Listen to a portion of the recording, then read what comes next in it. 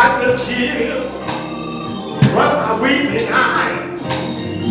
She understood my baby talk. She laughed when I started to walk. And I thank God, I thank God for my mama. Oh, thank God for mama. She taught me how to pray. Thank God for mama. She showed me the right way. And I hope that I'll see her in heaven some sweet day. And I thank God for mama. She taught me right from wrong. She helped me with my first song. She taught me how to share. You know, she taught me the Lord's Prayer. Mama told me God will never change. Just call on His holy name. And I thank God, oh, I thank God for mama. Thank God for mama. She taught me how to pray. Thank God for mama. She showed me the right way. And I hope that I'll see her in heaven some sweet day. And I thank God for mama. Thank God for mama. She told me how to pray. Thank God for mama. Show me the right way. And I hope that I will see her in heaven some sweet day. And I thank God for mama. Thank God for mama. Oh, thank God for mama. Hallelujah.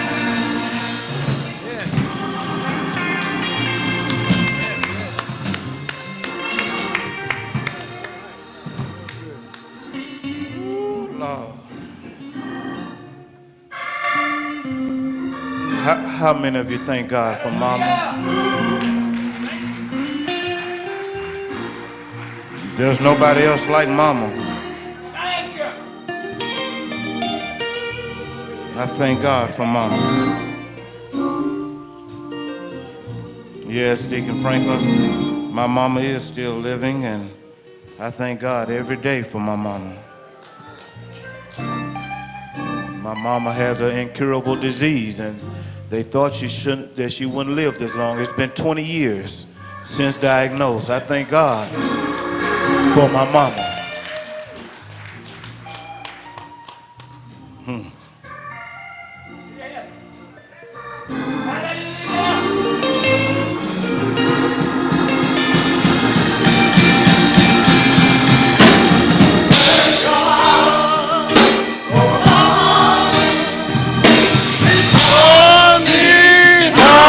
Pray.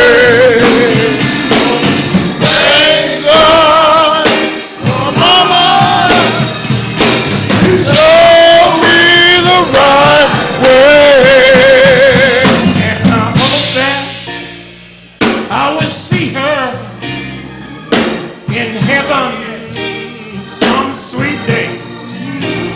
And I thank God, I thank God for mama. Thank God, I thank God for mama. Thank God for mama.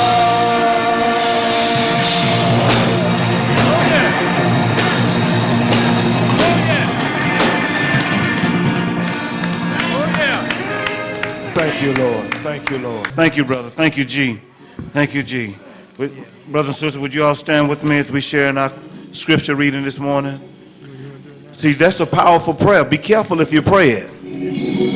Because if you ask God to use you, make yourself available to him, he'll use you. Our scripture reading today is coming from the book of Matthew, the gospel according to Matthew, the 28th chapter, verses 16 through 20. 16 says, "Then the 11 disciples left for Galilee." This was after a lot of other discussion. Jesus had rose from the dead, and they were kind of a little worried. And so they left for Galilee, going to the mountain where Jesus had told them to go. When they saw him, they worshiped him. But some of them doubted. Jesus came and told his disciples, "I have been given all authority in heaven and on earth. Therefore, go and make disciples of all the nations, baptizing them in the name of the Father and the Son and the Holy Spirit. Teach these new disciples to obey all the commands I have given you. And be sure of this, I am." Anybody know about the I am? I am with you always, even to the end of age. The grass withers and the flowers fade, but the word of our God shall stand forever. On this morning, we want to talk from the subject, the name. The name. The name. You may be seated. You may be seated. The name. My brothers and sisters, you all know we started this series on last Sunday, series entitled The Mission. The Mission. And last Sunday we tried to make plain, Brother Norwood, that we have been charged and we have been instructed to go. And your go is not determined by your the place that you are, meaning you don't have to go overseas, you don't have to go on a mission trip to go. Your go is right where you are. Are y'all gonna pray with me today? Your go is right where you are, and a lot of times your go is in your home. Your go is in your family. Your go is on your job. Your go is in the community. Your go is wherever you are. And Jesus said, I don't want you just to go, but I want you to go and make disciples. Meaning, I want you to go and teach them to know me. Not so much to know you, but to know me. To know the me in you. To know what I have done for you. How I have brought you out. What I have delivered you from. That's what you're to do. You are to help them to know the power and the authority that I have. As a matter of fact, since I was raised by the dead, because I told you all before that if I am lifted up from the earth, that I will draw all men unto me. Amen. Not that if my name is praised, not if that somebody shouts hallelujah every time they hear the name of Jesus, but if my Father raised me up from the dead. Can I get a witness in the room today? If he raised me up from the dead on that third day, then I will draw. Why will I draw? Because men are afraid of death and the grave. That's why one of my main intents, my main mission was to let you all know that death nor the grave had victory over me.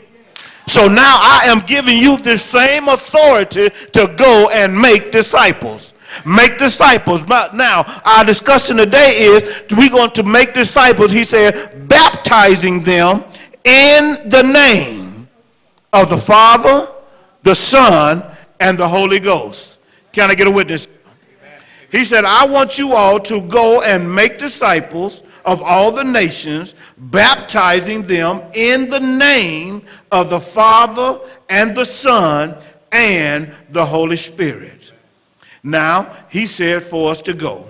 He said for us to make disciples. He has given us the authority. Now, Deacon Finney, here is where one of the issues come up in most of the churches, in some of the churches anyway, that his command for us is to baptize them.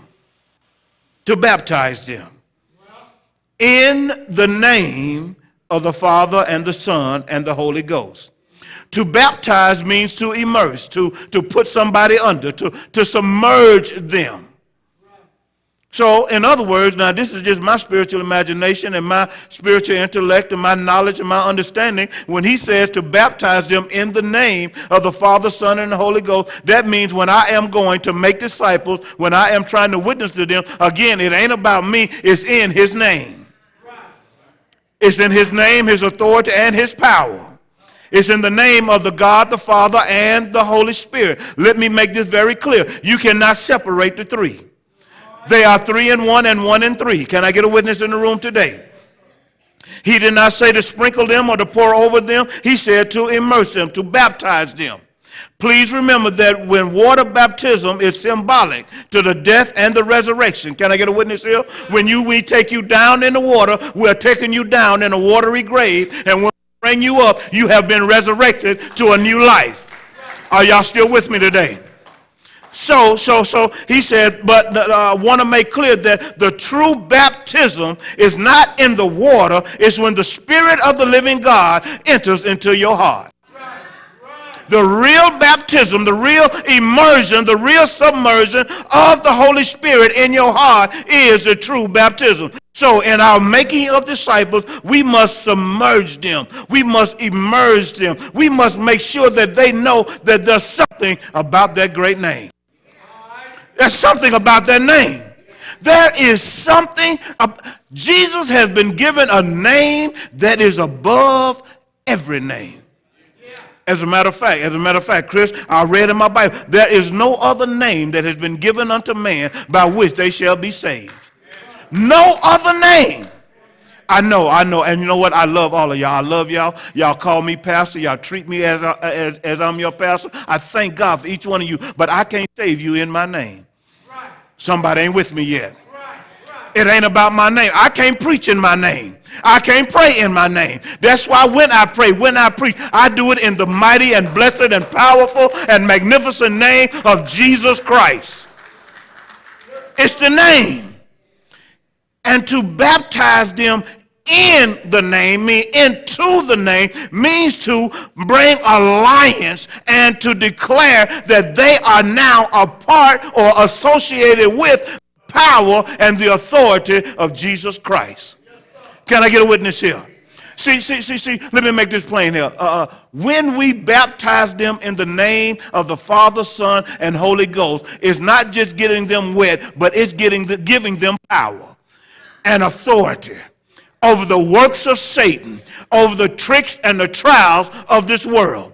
How many of you will testify today that you can't make it in this world without Jesus Christ? We need to let them know. Because Satan is not scared of any of us. Amen? But at the name of Jesus, demons tremble. Can I get a witness here? At the name of Jesus, evil has to flee. At the name of Jesus, light is brought into darkness. Are y'all still with me here today? Therefore, he told us, he said, look, baptize them in the threefold reference of the Father, Son, and Holy Spirit. This shows the unity of the Godhead, of the Trinity, because we know God is spirit, amen? But God the Father is our creator, amen? He looked out. Him and the Spirit was hovering over the water, and they looked out, and he said, let there be, and it was. He created everything. The Son was right there with him. Can I get a witness in the room? But because of our unfaithfulness, Adam and the rest that followed, Jesus had to come. Jesus is the manifestation of God incarnate in fleshly body. He is the very word of God. He is God. Therefore, he came. He came so that we could actually have a visual sighting of God. And see, you know, Steve, this is what really gives people or trips different denominations up, because some say all you have to do is be baptized in the name of Jesus. And some say, no, you got to be baptized in the name of the Father, the Son, and the Holy Ghost. Let me make it very plain. What they are arguing and debating about is not worth it. Can I get a witness here? Because the name of Jesus encompasses the Father, the Son, and the Holy Spirit. When they baptize only in the name of Jesus, they're still baptizing in the name of the Father, the Son, and the Holy Spirit. I know I'm right about it. I know I'm right about it. Because, see, I looked over in Acts chapter 2 at the beginning of the formation of the church. And Peter replied, he said, each of you must repent of your sin and turn to God and be baptized in the name of Jesus Christ for the forgiveness of your sin. Then you will receive the gift of the Holy Spirit. In other words, I wish I would really pray with me here. In other words, because some denominations have taken this verse and created their own routine or ritual of baptism. Well, thank God for them. They can keep on baptizing in the name of Jesus Christ. It is not omitting the Father, the Son, and the Holy Spirit. Are y'all with me here today? See, we have to be careful of the things we go to debating about and we get all twisted out of shape about because they don't do it like we do it. There's so much power in the name of Jesus. There is so much power in the name of Jesus. And let me make this real plain to y'all today. There is no separating Jesus from the Trinity. They are 3 in 1 and 1 in 3. As a matter of fact, John put it like this in his gospel, and Jesus said, look. He was talking to the Father. He said, and all mine are yours, and yours are mine, and I am glorified in them. Now I am no longer in the world, but these are in the world, and I come to you, Holy Father. Keep through your name those whom you have given me, and they may be one as we are one. While I was with them in the world, I kept them in your name. Those whom you gave me, I kept, and none of them is lost, except the son of perdition, that the scriptures might be fulfilled. Jesus said, ain't no separating us. Every one of mine belongs to you. Can I get a witness here? Some want to separate the Father and the Son and say, I belong to Jesus. Jesus said, no, all of mine is yours because you and me are one. And as you and me are one, all of mine are one with me. Therefore, we one big happy family. Can I get a witness here? My brothers and sisters, if we're going to truly make disciples by proclaiming the truth about Jesus Christ, then the hearers, we need to evangelize them in such a way and enlist them in this Jesus army and let them know that they have to be baptized in the name of the Father, Son, and Holy Spirit. But most of all, they have to know Jesus Christ. To be a disciple means to be a follower of Christ, to be a knower of Christ, to be a lover of Christ, to be associated with Christ, to be a joint heir with Christ. Come on, help me somebody. The God whom we serve is one God. in three persons. That's why when we make disciples, that's why Jesus said, look, y'all need to go and make disciples. Did y'all see in this Great Commission the three parts? The main instruction was to make disciples, and you make disciples by going, baptizing, and teaching. Next week, we're going to talk about how we teach them to obey. But today it's about that name, that great name. See, we must be very clear about the name of Jesus and all that it suggests. That Jesus, that as a Christ follower, there will be some ups and some downs, some ins and some outs. Some people going to talk about you because they talked about Jesus Christ. They persecuted him. They crucified him. They spit on him. They threw rocks at him. They knocked him down. They accused him. They lied. Oh, y'all ought to help me today. They lied on him. But when we make disciples, there comes a change in our lives. That we are able now to handle whatever the world throws at us because our identity is in Jesus. Anybody's identity in Jesus today? Come on, somebody. I mean, I used to be known as this, that, and the other. And y'all call me this. But I want my identity. I want to be known as a disciple of Christ. I want my identity to be in Jesus Christ. I want, when you look at me, when you hear me, I want you to, just automatically say Jesus. Y'all not with me here today, but I'm going to go ahead and preach the rest of this. See, I'm like Paul when he told the church at Philippi. He said, look, let this mind be in you, which was also in Christ Jesus, who being in the form of God did not consider it robbery to be equal with God, but made himself of no reputation, taking the form of a bondservant and coming in the likeness of man and being found in the appearance as a man. He humbled himself and became obedient to the point of death, even the death of the cross. Therefore, somebody say therefore.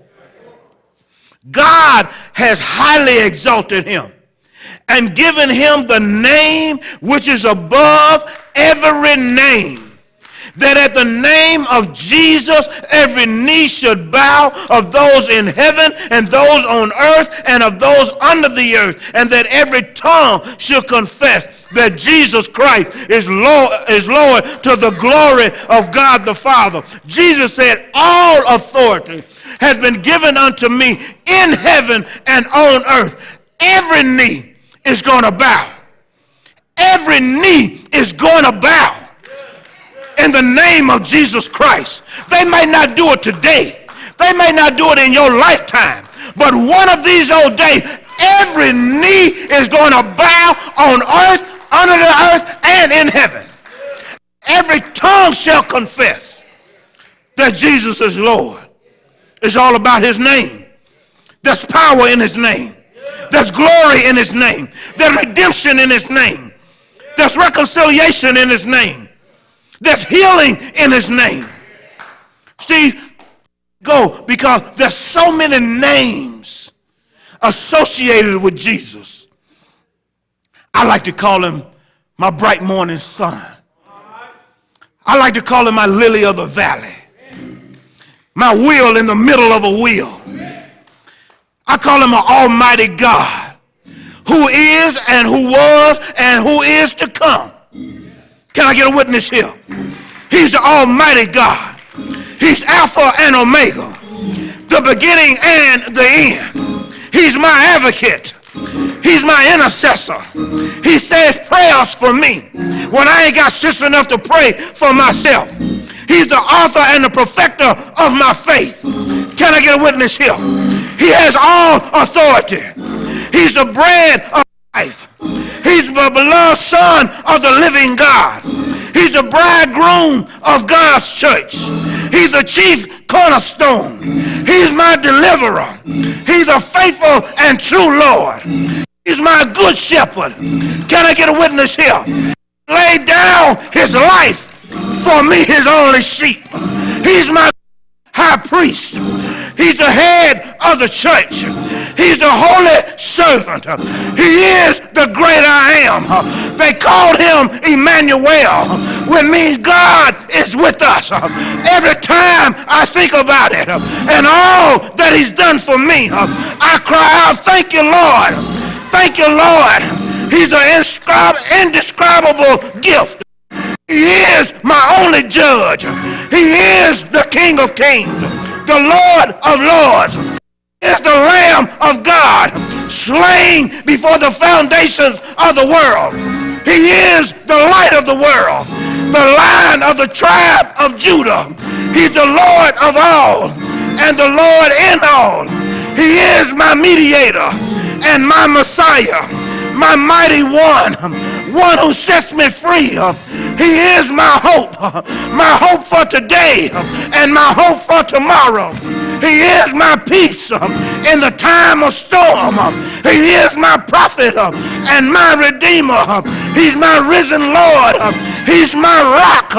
He's my rock that I may never sink. I make sure that my anchor grips and holds that solid rock. He's a sacrifice for our sins. He is our Savior. He's the Son of Man.